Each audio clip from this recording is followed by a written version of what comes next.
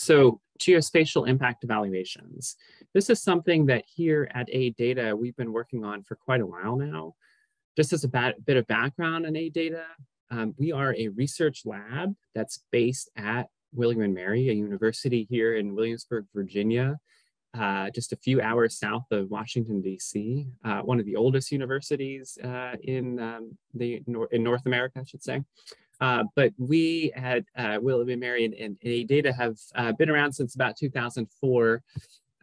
We have a professional staff of about 35 folks, which is a mix of program evaluators and policy analysts, geospatial folks, etc. Our team that you're going to be interacting with this week has particular expertise in GIS, remote sensing, causal inference. And as you can see, we've partnered with lots of different folks over the years.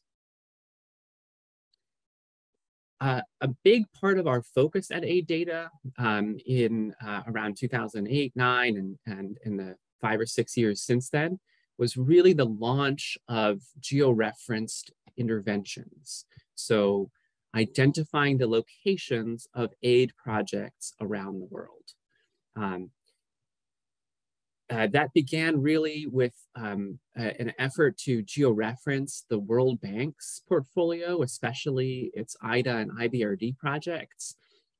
Often that meant drawing from annexes to the project appraisal documents, so, really kind of searching through all the project documentation as best we could.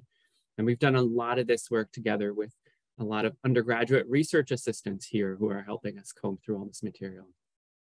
But in the decade or so since then, we've georeferenced over a couple 100,000 unique projects, which are now georeferenced to millions of actual locations worth over $1 trillion. Some of this effort took a donor-specific view. So the blue dots on the screen that you can see are this World Bank portfolio. We've now georeferenced all bank projects that were approved between 1995 and 2014. And then some of this work took country-specific views. So for example, the DRC, which you could see, we looked at all the different donors in the DRC and georeferenced all of those activities for a distinct time window, using the aid information management system that's kept by each of those countries. So all of this different georeferenced activities that we've now collected and compiled really made us then think, okay, what more can we do with all of this now that we have this, can create these great visualizations, can think about why certain areas are getting this, but why not others? And naturally, one of the things we linked that together with was newly available georeferenced outcome data on poverty, living conditions, the natural environment, agricultural outcomes.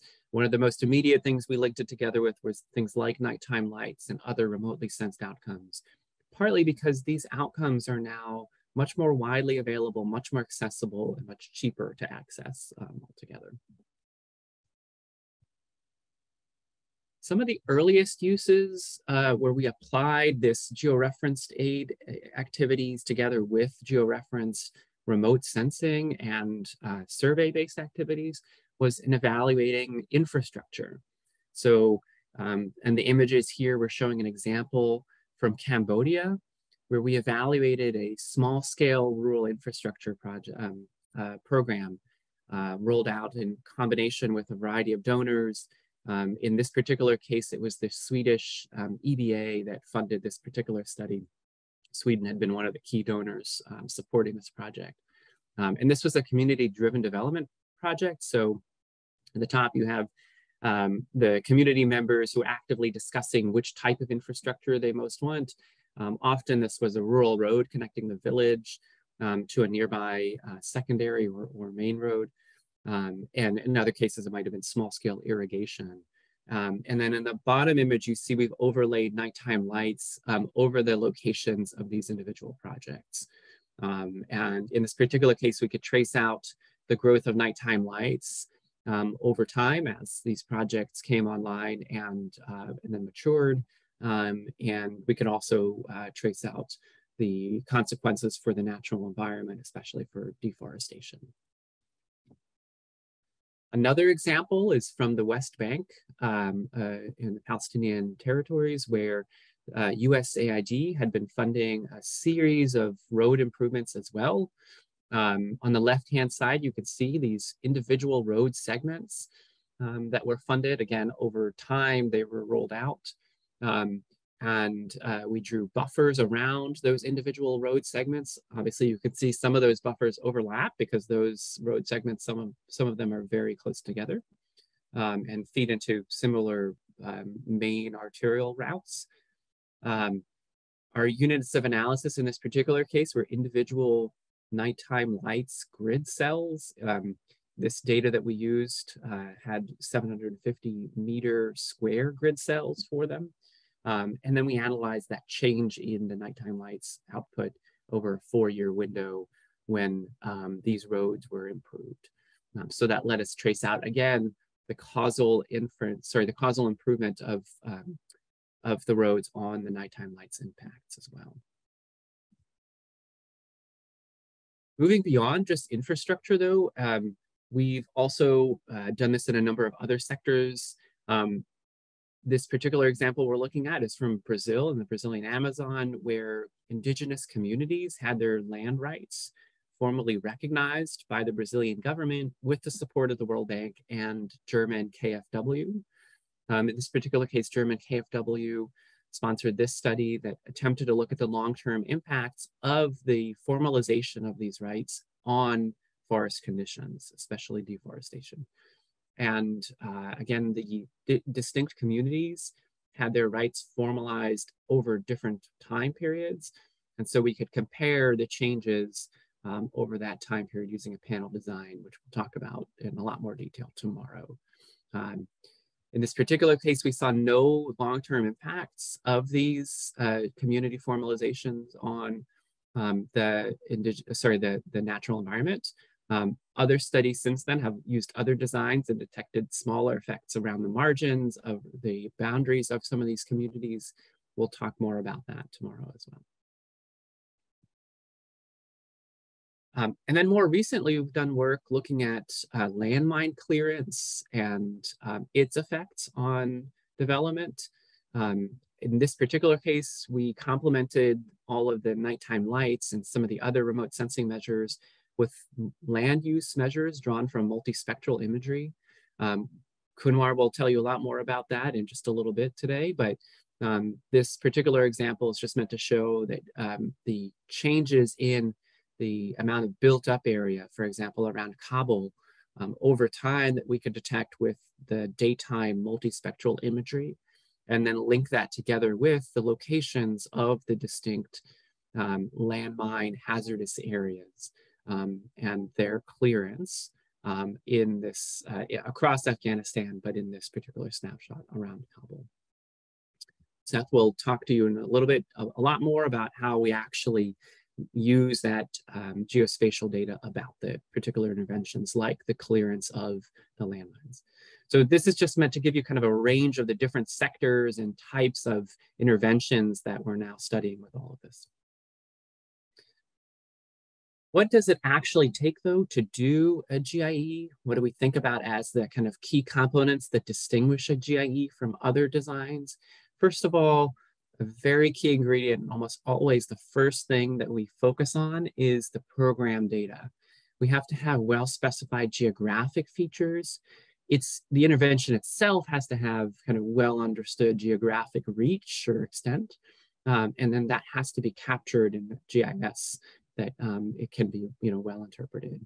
We also often need details about the timing of the intervention by individual units. So as you've just seen in all these examples, we have the staggered rollout of these different interventions across space and across time. And often we're leveraging that staggered design for the causal inference piece.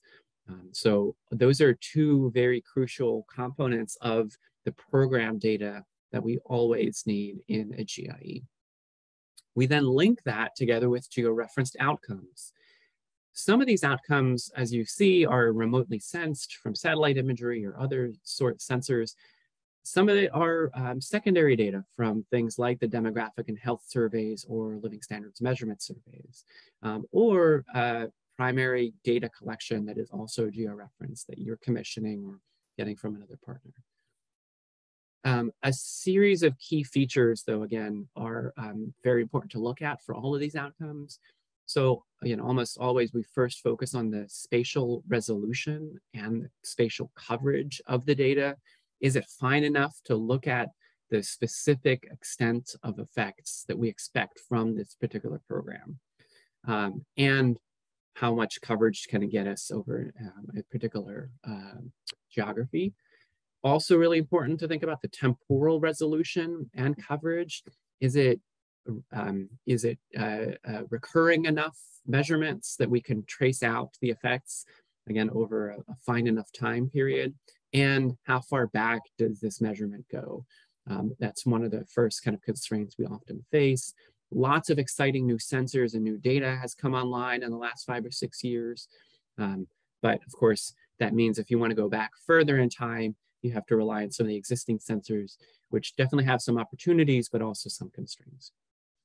And then the last piece we have to integrate is our causal inference method, and thinking about how we can leverage often this, again, spatial and temporal variation of the rollout, maybe using some discontinuities, matching methods to account for remaining potential confounds, sometimes using all of these in combination. Some of the things we won't have as much time to talk about, but which we are excited about using more in the future, are also things like synthetic control methods and kind of other designs that might be combined with some of these features. Putting all of this together can often get us a rigorous design, even when it's impractical or unethical or just not feasible to randomize. Partly because often we're using secondary data or data that's already been collected and available. This can be cheaper and faster to do than leveraging primary data collection, especially if you're doing that over a multi-year period. And partly as a result of the availability of this data, we can often do things retrospectively and remotely, all of which again contributes to the lower cost often of doing this. Because we also often have larger scales with which to study this, again, much of this secondary data, whether it's remotely sensed or survey-based, has a pretty wide geographic scope.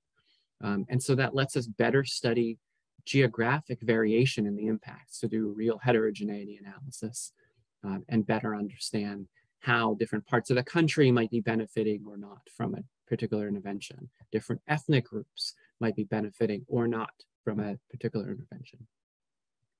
Just as the geographic scope of this measurement can get us this heterogeneity analysis, we can also use often the long time scales that are available from this particular, from these sources to look at longer run impacts than we often do in other evaluation designs.